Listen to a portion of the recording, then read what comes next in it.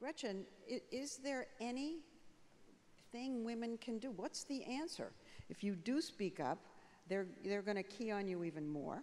Well, I'd like to pick up on what Patricia said, that gathering evidence is just crucial if you find yourself in this type of a situation. Because we still live in a he said, she said culture, unfortunately, and they're not going to believe you. So whether it's journaling or telling somebody else, it's crucial. And also, with regard to making sure that you have real evidence, you should look into your own state laws to see what the tape recording laws are, to figure out whether or not it's a felony, like in California. Right. Let me ask Nancy, should a woman immediately pick up the phone and call HR and get it on the record on hello? Only if you think it would be good to call the KGB to complain about Putin.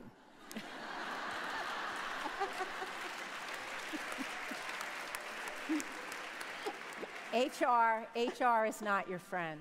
HR will not help you. The first call you make is to an attorney. You need to know whether you can tape record.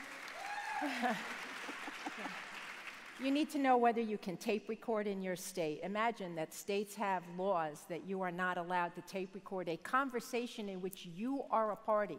We're not talking about leaving a recording somewhere. We're talking about tape recording a man harassing you. In many states, you can go to jail for that. So you need to find that out. Not in New York, not in New Jersey, for those who are local. Yes, in Connecticut. Yeah, yes, in Connecticut. So you need to find out what the laws are. Unfortunately, also, the laws are different in every state. We have a national law, Title VII of the Civil Rights Act of 1964. Women were added to that law where we were trying to have a civil rights movement for African Americans as a joke. And it ended up passing. So that law has just been developing, but its federal courts are making it very difficult.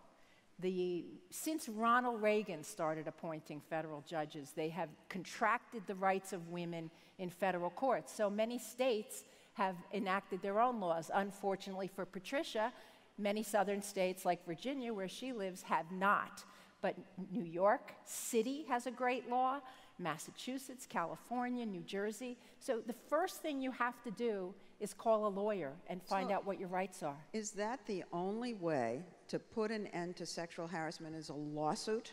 And I'm not even sure if you file a lawsuit, it puts an end to it, as we saw at Fox. Well, one of the other big things that I want to make sure that everyone knows about is something that I've been fighting now with regard to advocacy since my whole case, which is forced arbitration clauses that are pervasive in employment contracts now. I bet if I asked you to raise your hands, do you know if you've signed an employment contract, if you have an arbitration clause in it?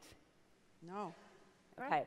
Because this has become pervasive. Even when you sign up for cell phone service or to watch a movie, you're signing away. We don't even think about it. We just click I agree and move on. And they're also in employment contracts.